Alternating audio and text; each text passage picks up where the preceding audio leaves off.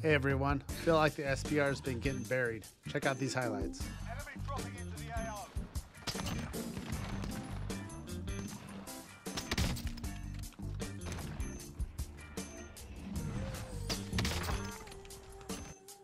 Now yes, I know a couple of those were in practice, but trust me, you put that in real world games, you're going to have the same effect. So let me take you through the loadout.